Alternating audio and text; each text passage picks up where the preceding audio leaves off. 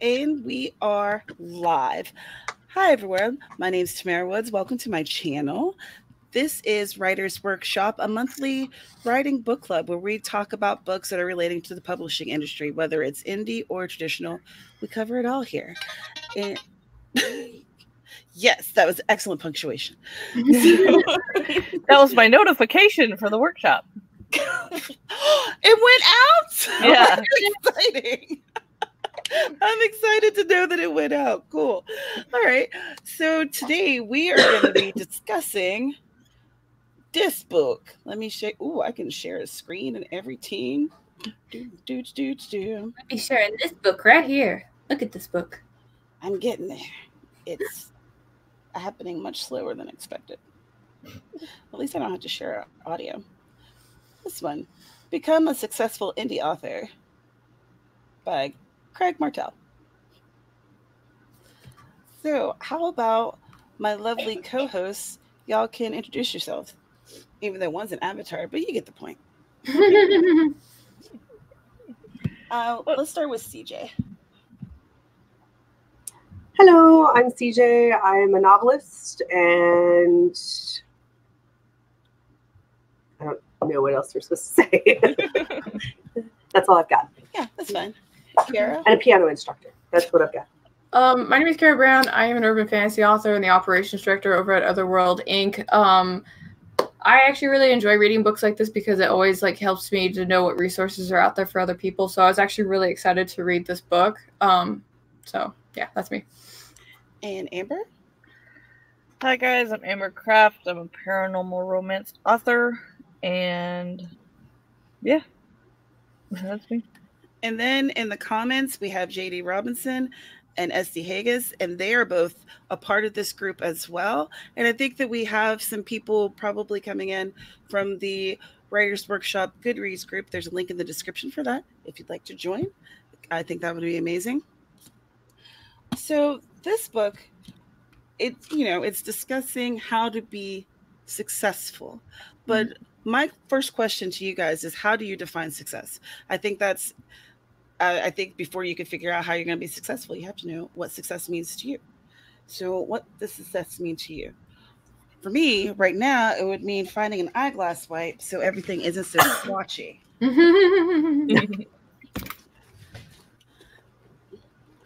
I guess for me, being successful is at least staying a little bit above the line, having enough return to basically pay for the investment that I put in there is what I would deem as success right now. And probably when I reach that bar, I'm just going to make it up a little bit higher just because I don't want to be I don't want to sit there and be well, this is okay when I could continue to push myself further.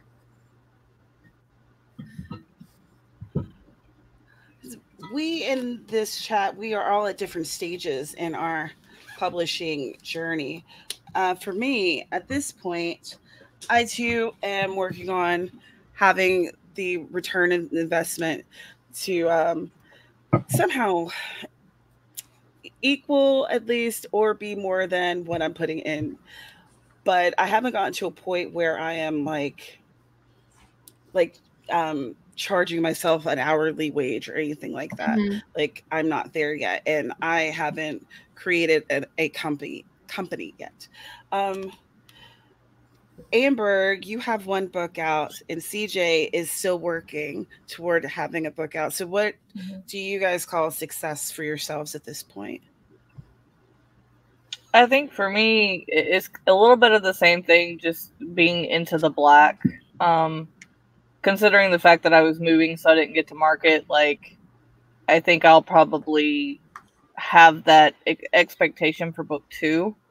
But yeah, for now it's just really that, and then growing from there. And like you said, once you reach that goal, then you just make number 2's goal number 1. CJ? I would say for me at this point, it's just to get a book published. I have some goals. I actually am in the process. This month, I've reached a point in my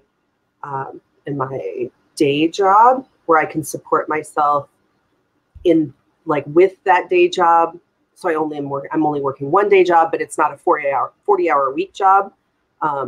It's much less time commitment. So the amount of time I have to write and work through writing, that was a big goal for me. So that my next goal is to get something published, to finish something and publish. Beyond, like, I have a free serial, but an actual novel to get out there. And right now that's my next. That's your goal. And in the book, Craig Martelle, he was discussing success. And of course, he was talking about how success means something different to everyone.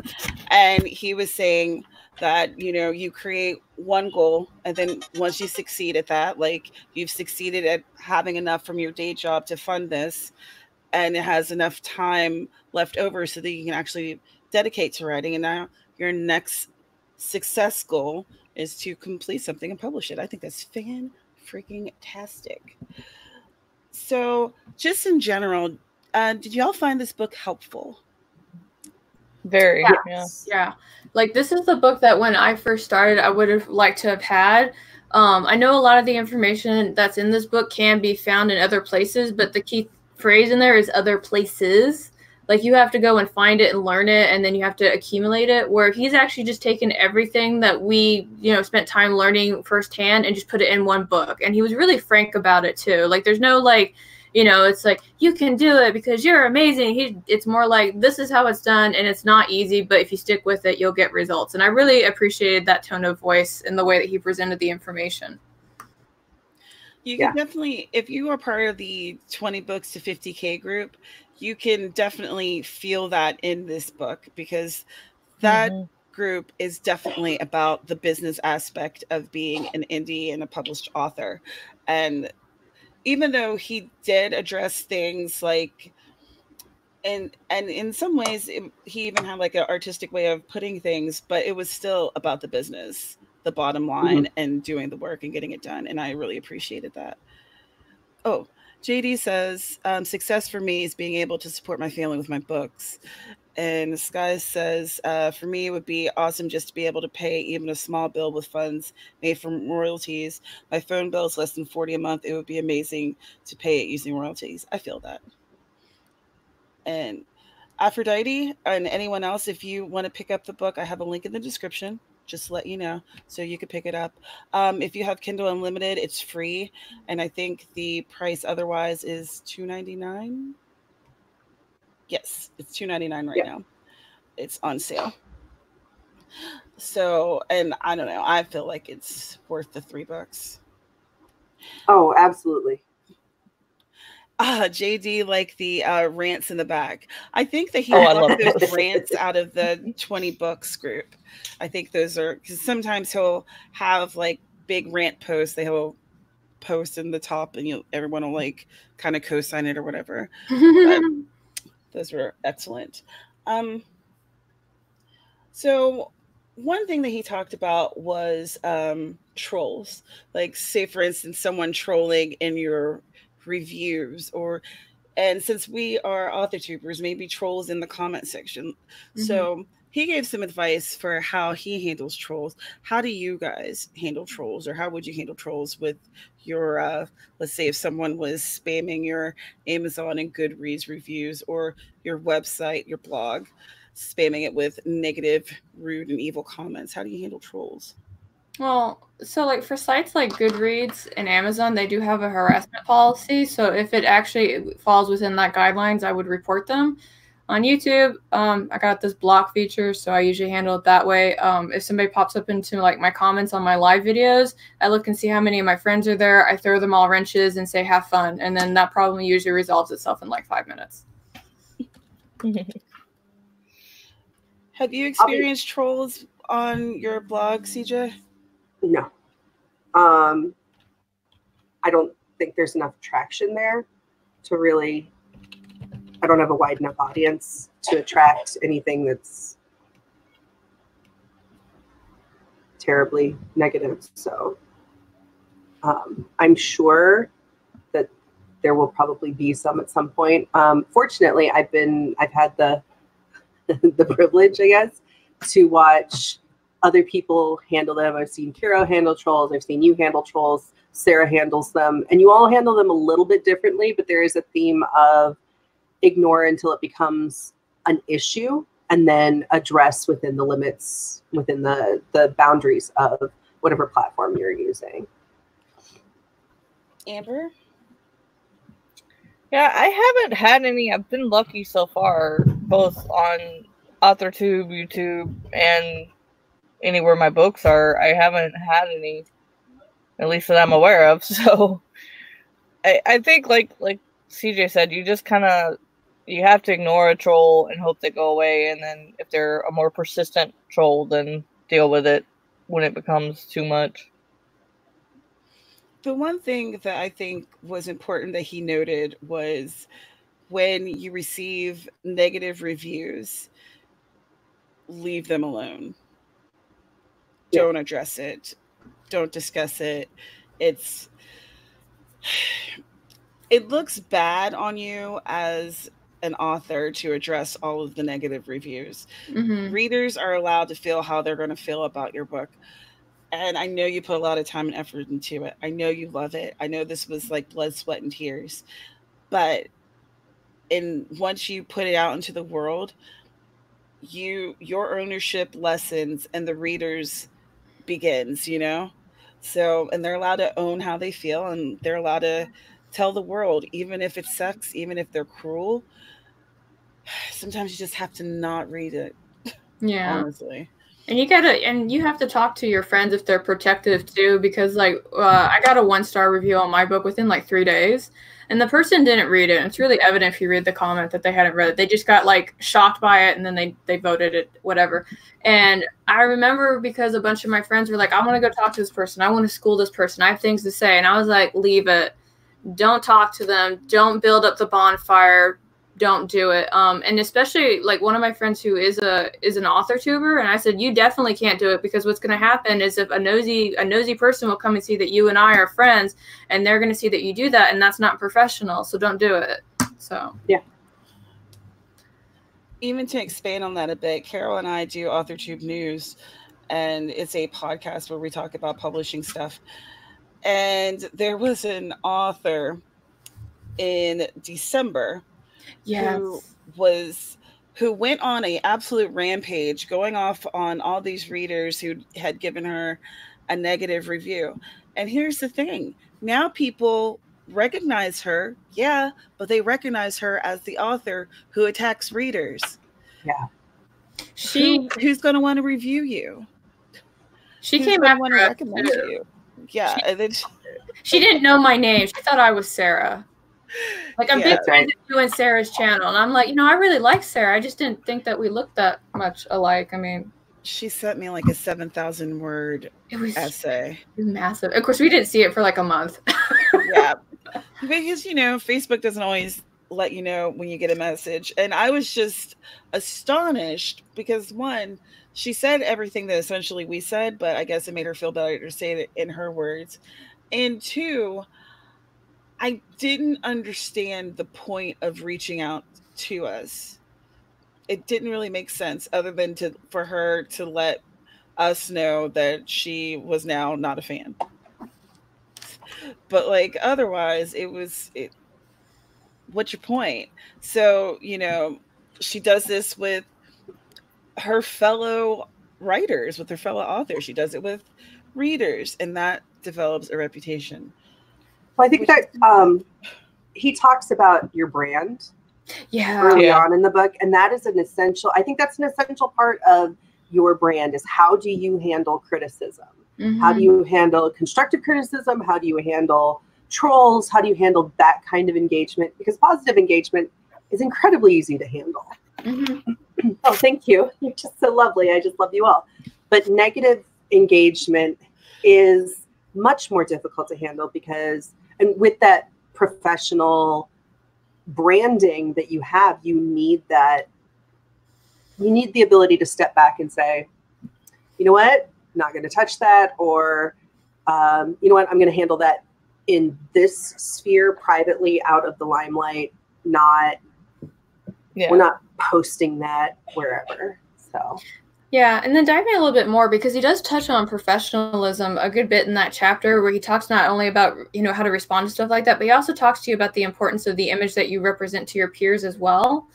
And I like the way he worded it. It was like, if you come off as an asshole, that's all people are going to see you as, and people don't like to work with assholes. And I was just like, oh, well done. I love that. Yes. So it's just like, it's always just remembering to treat the people that you work with, even if you don't work with them in an office environment. If you're in the same industry, you should still be courteous and respectful of them, even if you don't agree with something that they may say. It's not really your place to go and police people. So let's see what people are saying in the comments. Dahlia says, no person reads the same book. Each person interprets your writing in a different way and will react differently. Truth. I absolutely agree. And Aphrodite said, yes, the tar and feather will come out with your friends. I had to beg folks not to go after this person. And you know, your friends love you and they care about your feelings. They care about your work. And I absolutely understand. I totally get it. But it just doesn't help. Wendy says, you've got to accept that not everyone is going to like your work, and they're going to state their opinions. Yeah. If they're just not everyone's going to like it, and that's fine. Yeah. There's definitely a fine line between disagreeing with someone and just straight up harassing them. That's true too. Yeah. And you need to go ahead. Oh, I was going to say, he had an example about where he was at a panel and somebody said that his book sucked because of the book size. And then he actually went and changed the book size, and the person was like, good, you changed it, but didn't buy it. So he literally changed by the feedback of somebody else, and that person didn't, he didn't do anything. So there are just people who want to say things because they're just not happy. What's the song? I'm only happy when it rains. Yep. Yeah. Yeah. By Garbage. We're old. Yeah. So old. I love that song. I'm only happy when it's cold.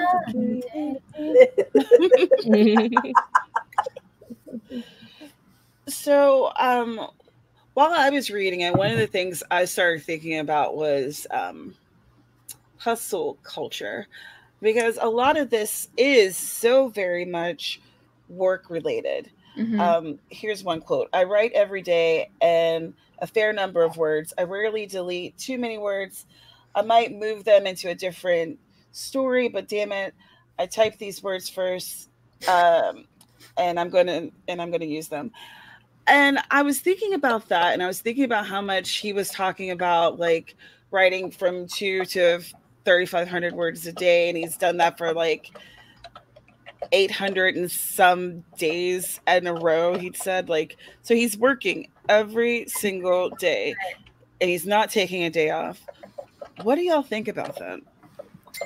I think that his drive is different, because not everybody has that drive. Like, I know that I occasionally need to stop and do things that recharge me, but he also states in the writing that writing is what makes him happy. So he's doing the thing that recharges him at the same time. I probably treating it like the business is where the work comes in, and then the writing is his recharge.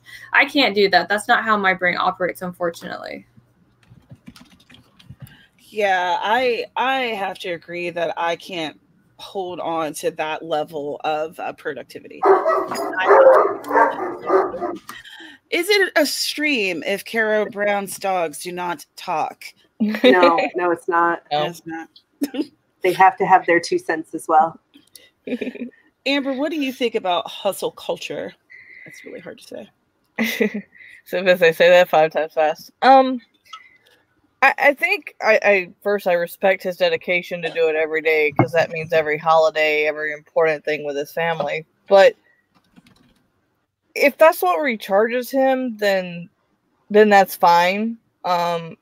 Me, I kind of have to take a step away. But I think it's important to know when a hustle is something good and when it can become into, I guess, something negative towards, harming your health, and realizing that the hustle is not something that has to be done every day, or if it does. Yeah, I think that's an important. Go ahead. Sorry, I was gonna say, I think that's an important point. I have a friend who, she sleeps about 4 or 5 hours a night, on a good night, she works from the minute she gets up until the minute her head hits the pillow. And she is incredibly high energy. She works a part-time job that she throws like probably close to full-time hours in. Plus she has a second volunteer job that she probably throws somewhere between 30 and 40 hours in. She has a family. She does all of these things. And she works with me in a volunteer position. And we have to have these conversations about when I see you in the morning, you can't say hi and then ask me 7 questions in a row because I need a moment. Right. And I think recognizing that both in yourself and in other people, like what your needs are versus what their needs are, is important, and not comparing yourself to other people's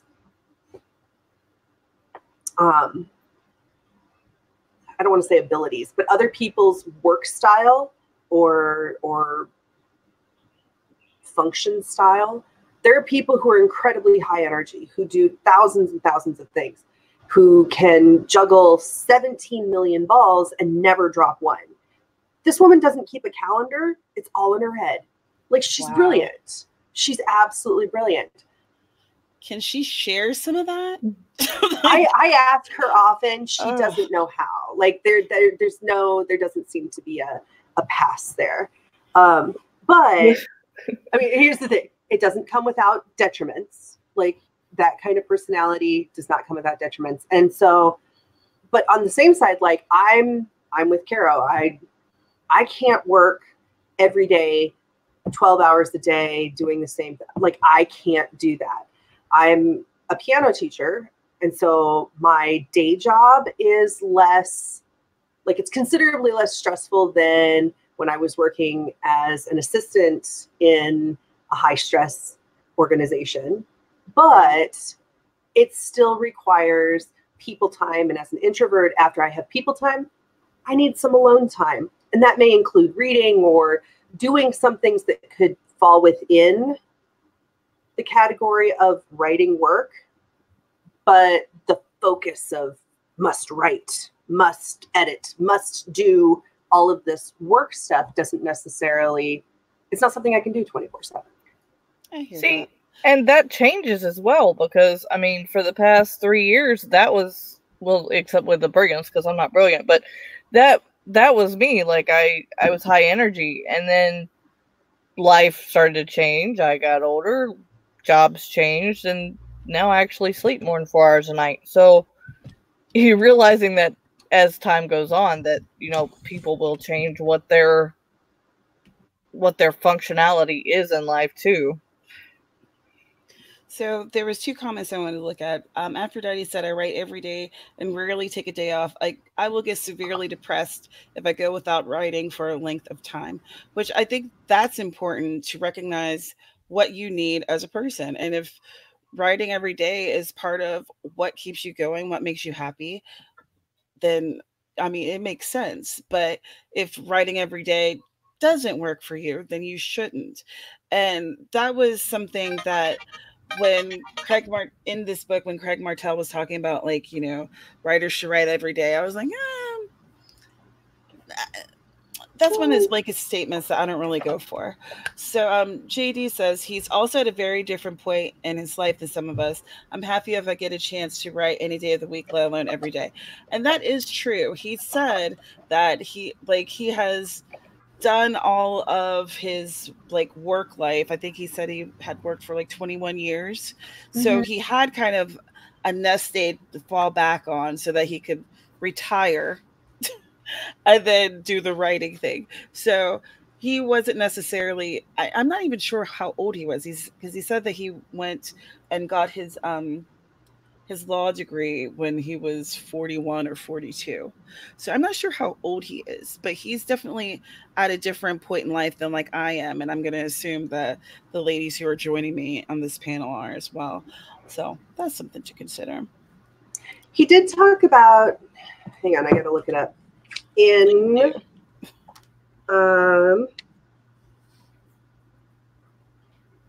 I think it was chapter 3. It was chapter 2. It was page 33. It's in his 50s, JD said. Thank you. Okay. He did talk about setting reachable goals. Mm-hmm. And while he talked about setting high goals, they do need to be reachable for you. And one of the things he talked about was, and I don't know, maybe I took liberties in the interpretation, but what I read was the things that you track need to line up with your goals. Right. So if writing every day is a goal that you want to achieve, like that's part of your business goals, then you have to set yourself up to reach those goals. And you have to recognize, for example, I could write every day, but there would have to be some other things that I choose not to do because I want to do that. And that energy and that creative output has to be purchased somewhere. Like that, I have other creative endeavors. I would have to not do one of those in order to do that every day. So there's always that give and take, I think. Yeah, the opportunity cost to do something versus the other thing that you could be doing is really important, especially if we're looking at working versus recharging. I mean, he didn't really dive too much into the mental. Oh no, he did dive a little bit into the mental health. It was just kind of like a moment, yeah. But you know, making sure that you're just mentally taking care of yourself and knowing what works for you and what doesn't work for you is really important. Yeah.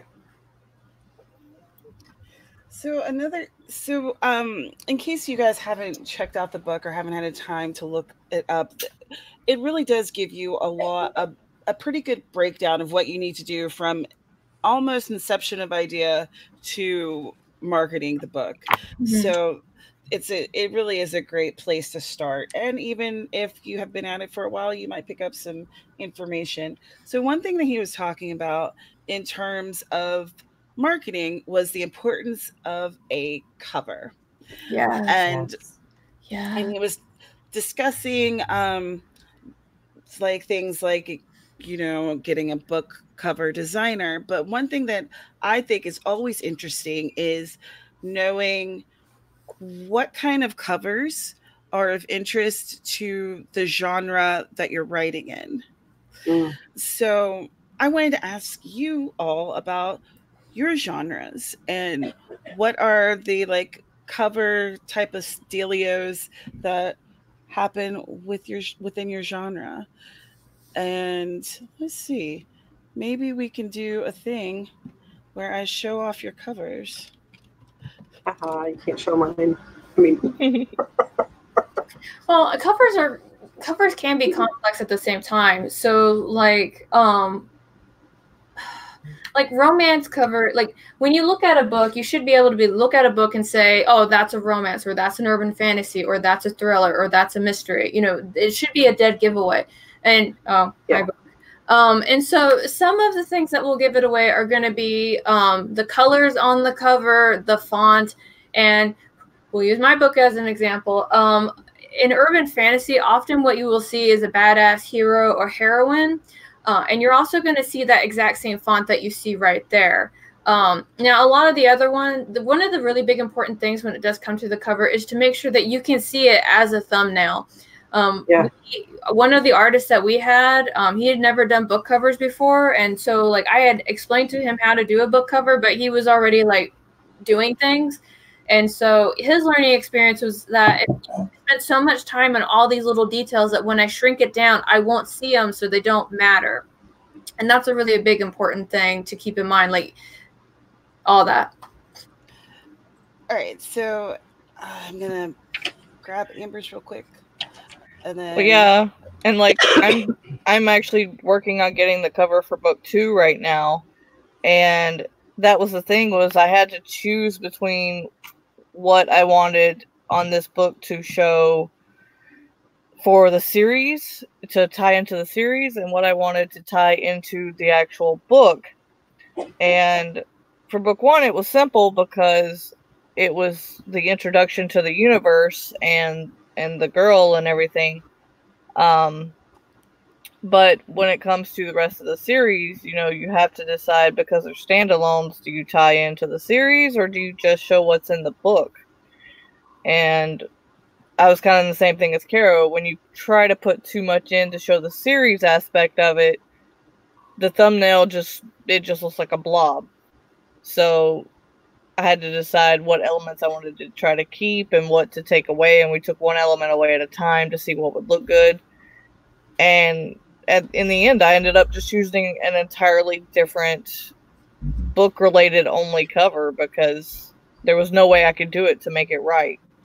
Whereas with cover 1, I knew exactly what I wanted.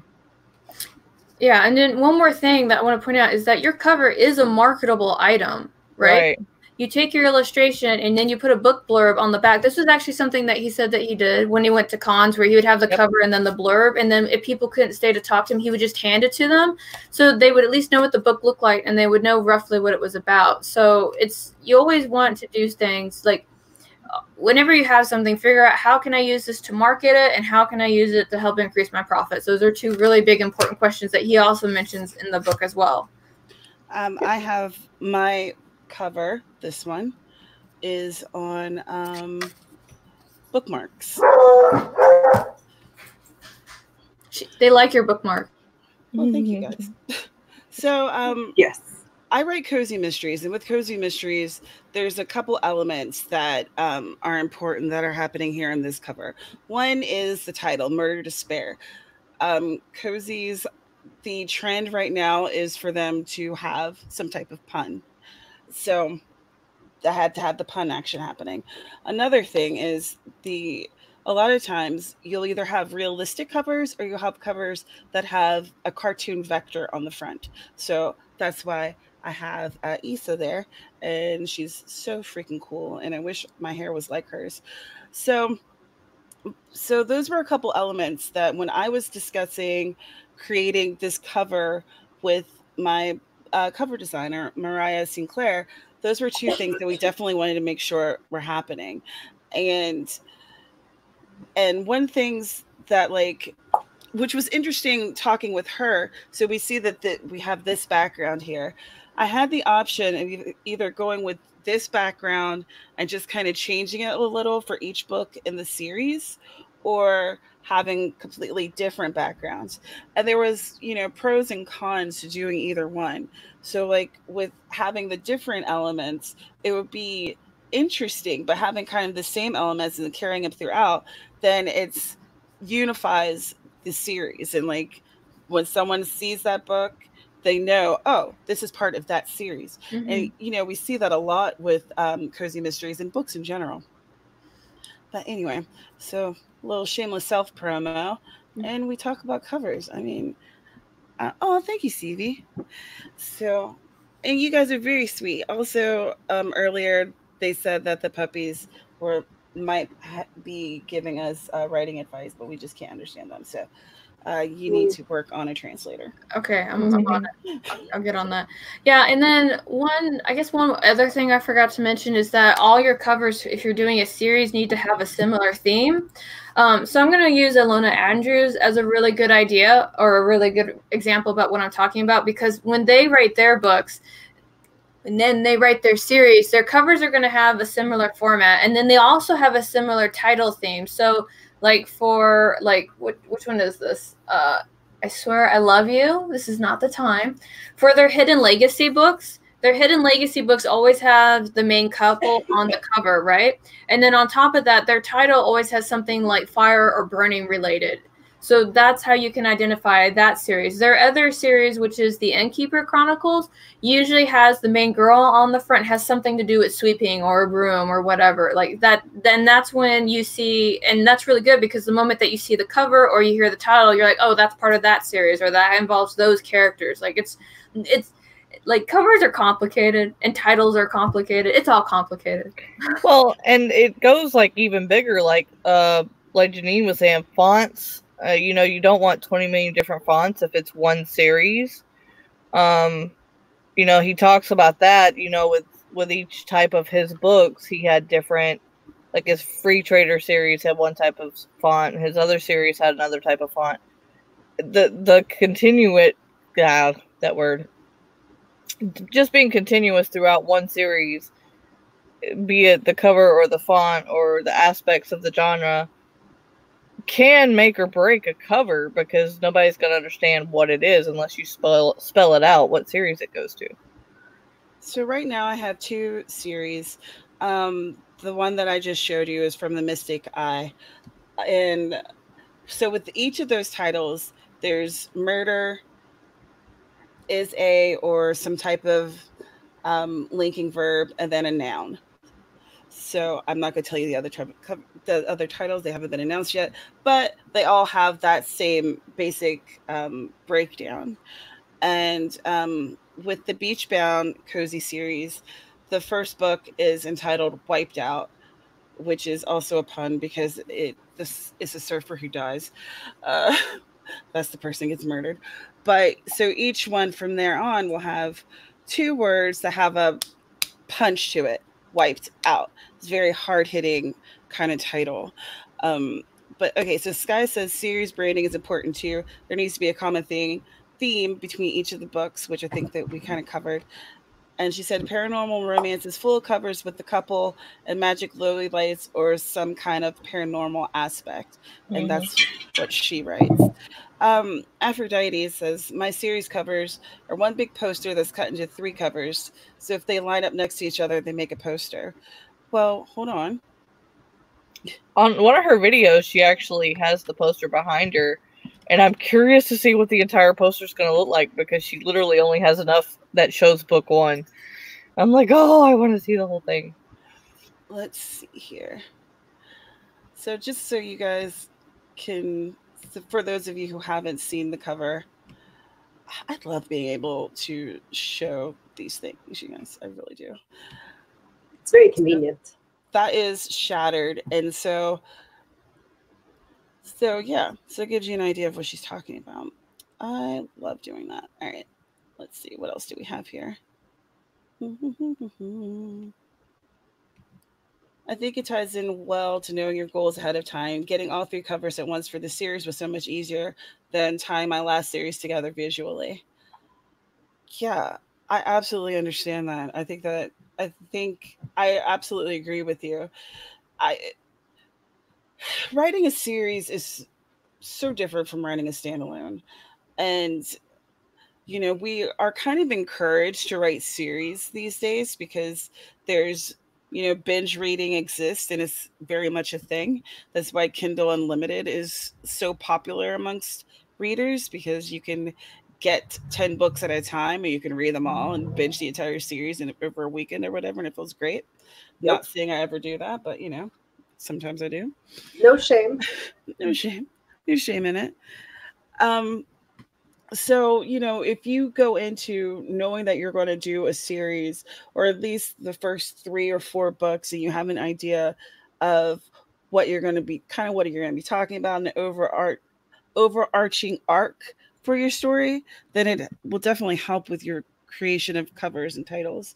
Jeannie said, in my paranormal/urban fantasy, the covers will all be spiraling clocks. Like the one in your avatar? My dark fantasy saga will have Phoenix in different stages of growth.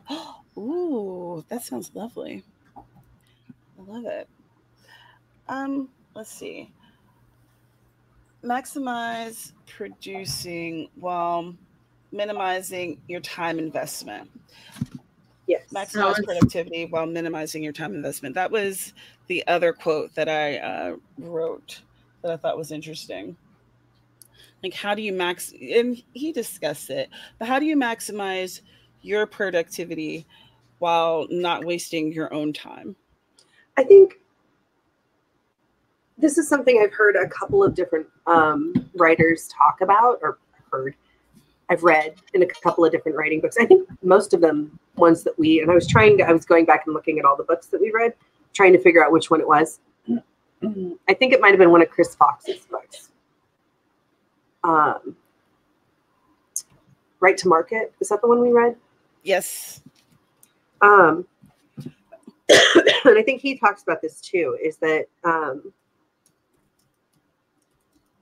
you have to decide how much your time is worth And is your time worth doing the little bits in between? And I think Chris actually had, or Craig actually had a better, he explained it a little better, because he said very, like, clearly, he was like, look, when you start out, you're not going to necessarily be able to afford someone who can run all of your marketing or someone who can do all of the business side. You're going to have to learn to do those yourself. Most people, when they start out, they have to do those things themselves. And so being realistic about how much time you have versus how much money. Mm-hmm. And if you have more time than you have money, then you're going to do it yourself. If you have more money than you have time, then you are probably going to pay somebody else. Right. That makes so much sense. It's like myself right now, I definitely have more time than money, and more is in quotes. But if we're comparing hands, I guess the time one is, there's more of it, whatever. So what do you think, Kara? How do you try to manage your time wasted versus your productivity? I manage it by writing down everything known to man. Yeah, pretty much. I usually have to track and see where my time is actually going and where I'm spending a lot of it at. And that awareness actually helps me a lot. It also helps me set with my priorities and everything else. And it's kind of also like an indicator to what my mental state is. So like on the days where I don't fill the log out, it's because that day is completely crazy or something's going on. And that's always my first warning sign. Like, yesterday I didn't track my time very well because I was kind of coping with some stuff that was going on behind the scenes. But at the same time, I can also go back and reflect and look on this and see where was I the most productive at. So, and I track my words in here too. And he talks about tracking your word count as well. And some people will do this excessively, and some won't, and some advocate against it. But I think it's really important to know where you do your best writing. In Rachel Aaron's book, 2K to 10K, she spent time trying to figure out where she was the most productive at. And she found out that was on Tuesdays and Thursdays when she wasn't at home and in a coffee shop. And she would just knock out 10K in like 5 hours, right? Well, let's not go too deep into that because that's next month's book. Okay. But I'm just using that as an example of kind of like, you're tracking where you're productive at, and you're tracking when you're the most productive. And that's really important. And this all comes back to knowing you and what your limits are and what your strengths are. And sometimes when people start off thinking about being productive, what they accidentally do is they compare themselves to somebody else. I had a conversation with one person. They're like, you're always getting shit done. You're always knocking out. And I can't keep up with that. And I was like, nobody told you that you have to do it the same way that I do. Never feel that because you see that somebody's doing something that you have to do it too. For some reason, StreamYard isn't updating the comments. But over here, Stevie has said, I do better writing in the margins because I only have 2 minutes in the car at pickup to get an idea out. So I circumvent my inner critic. It ups the stakes, but lessens duration. I like short thrills, well. But you're working within like your time constraints and what you can do. I find myself that I certainly do a lot of like writing sprints. And within those writing sprints, I have a mental image of how much I want to get done during that time period. I also am trying to draft at least 1,000 words a month, or not a month, I'm sorry, a day, and then edit at least one chapter a day. And I'm trying to give myself Saturdays off, though this doesn't quite count. So I might not be doing a good job, but I'm trying. What do you do, Amber, to try to keep yourself, not wasting your time? I know you don't have a lot of time. You have a full-time job as well.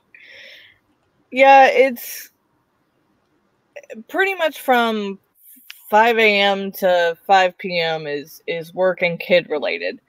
Because I leave work at 3:30 and then go get her and then usually run one errand before getting home. But it's really weird because I have basically from the time I get home at 5 to 8 p.m.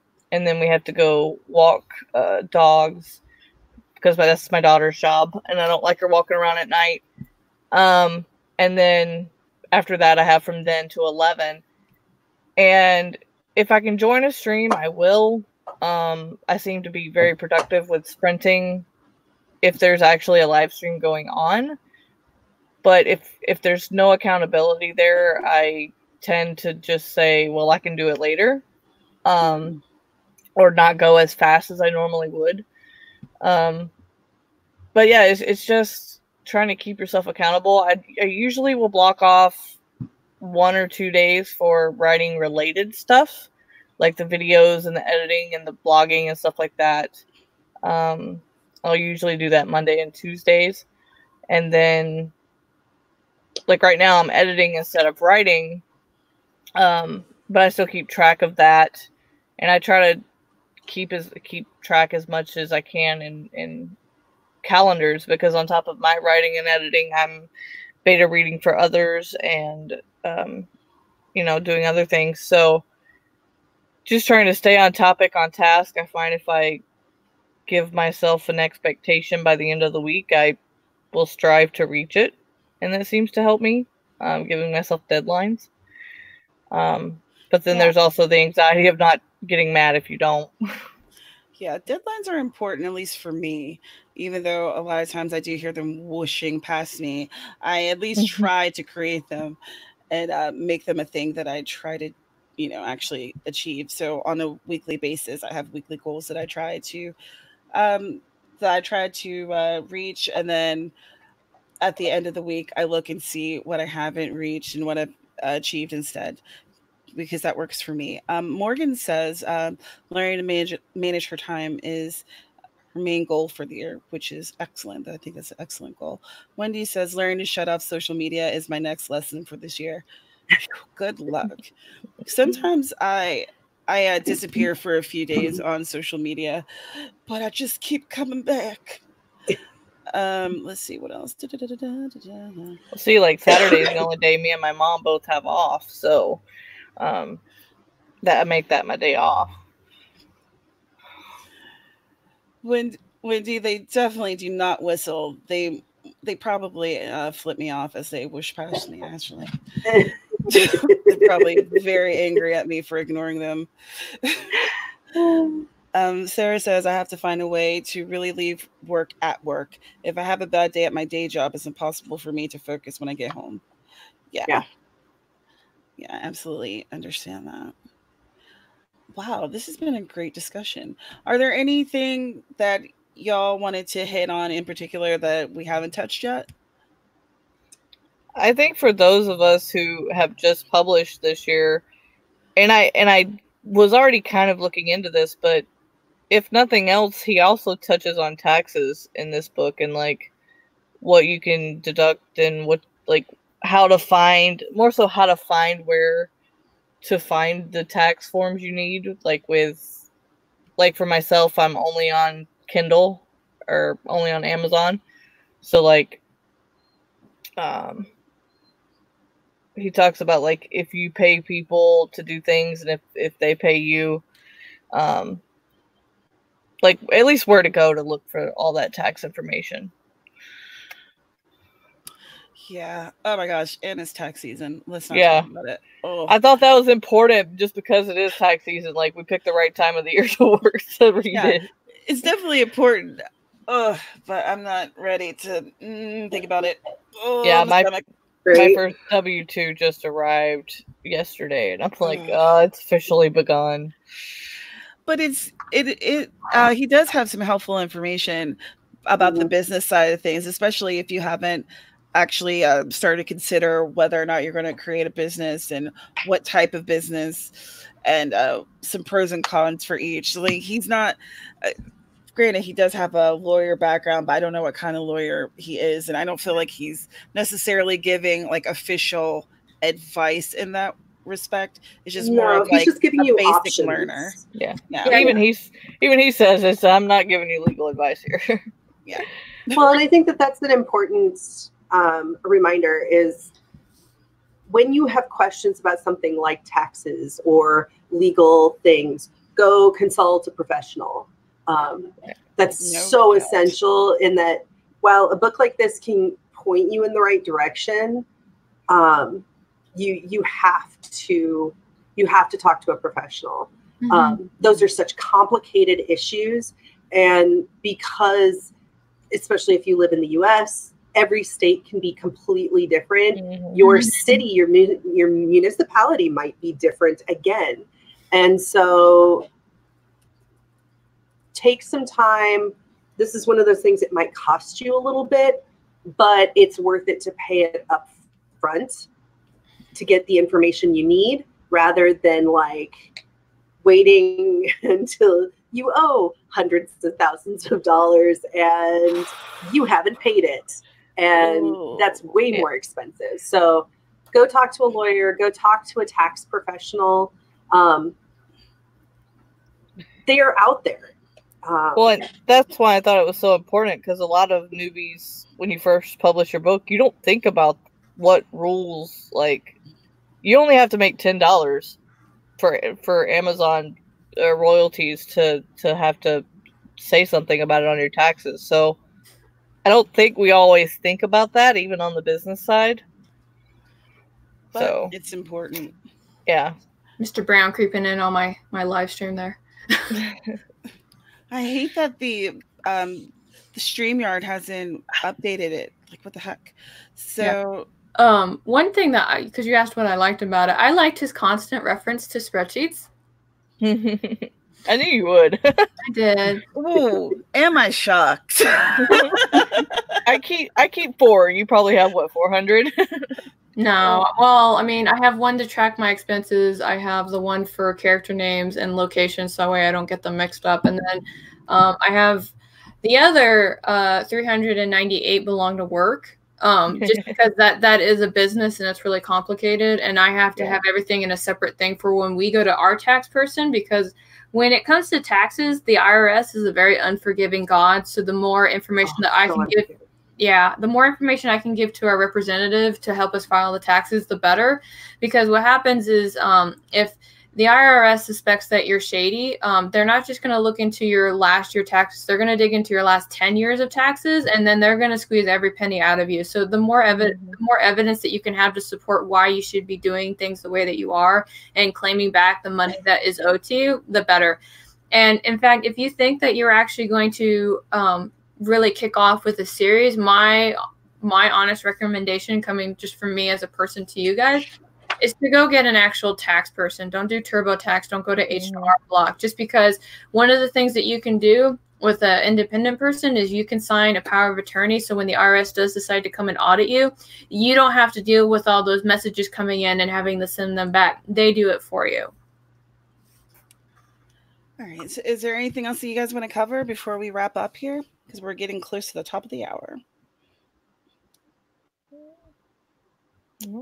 Well, fantastic. I am so glad that we had this conversation. I feel like it was extremely helpful. And we're going to try to decide the next book a little bit earlier than we did, last year. It was the first time around, so, we have room to grow. So for February, we're going to be reading Rachel Aaron's 2,000 to 10,000, writing faster, writing better, and writing more of what you love. If you could see, I purchased this item on August 27th, 2018. So, like I said, I buy a lot of books about the craft and the writing genre in general. And thank goodness that we're doing this, because that means I'm maybe going to read like 12 craft books this year. Ooh. Yay! So links for everything are in the description, including links for the books that we read last time around. And I would like for y'all to go ahead and tell a little about yourself, give us your outro so we can end this shindig and let everybody go. Okay. Amber, we'll start with you and then go to Kara and then CJ. All right. For me, of course, Unknown Love is available on Kindle in paperback and ebook form. I'm working on the Audible version of that. That should be available in June, so look forward to that. I post videos every Wednesday and live stream every Sunday. I was going to interview Alec for his book today, but we're going to move that to next weekend due to health issues. And Unknown Family should be out July or August, so if you want a beta read for that, let me know. So again, my name is Kara Brown. I am an urban fantasy author and a writer for the operations director for Otherworld Inc. I write there too. I do lots of things. I don't have the pre-order for my book being relaunched just yet. We're waiting for the final cover to come out and be polished, so they're doing that behind the scenes. If you want to throw me some coffee money, though, I do have a short story under my other pen name, which is Faye Black. That is 99 cents. That's being released on February 14th. That has to do a little bit more with the romance genre that I write under. So, you know, you can go find that and check it out and see if that's your jam. So. And I'm CJ Bloyer, and I have a free serial. It's YA fantasy fiction called The South Deer Island Chronicles. You can catch it over on WordPress. New episodes are coming out the first week in February. So go read the first, I think there's 23 out there right now, and there will be more coming. And my name is Tamara Woods, and I'm a cozy mystery author. Thank you so much for being here, whether you're here with us now or you're watching the replay. If you are interested in the things that I do, if you want to help support me, I have a Patreon, and I would love for you to join my cozy community. I just released a couple Patreon exclusive information this week. I try to post something just for Patreon, at least one thing a week, and then trying to give access to all the other stuff we do, like this and the Author Tube News podcast, my live streams that happen every Thursday at 2 p.m. Eastern. Oh gosh, the hashtag Write Stuff group, the Author Tube Discord. I mean, I have a lot going on. And if you enjoy my content, you enjoy the things I do, help support me, because once I have 50 people who are on my Patreon, I want to create paperbacks for my books. But that is not free. So I really appreciate your support. Again, thank you so much for being here. I appreciate you. Like I said, the links are in the description for this month's book and next month's book and all of our links. And we'll see you in the next one. Bye, everyone. Bye.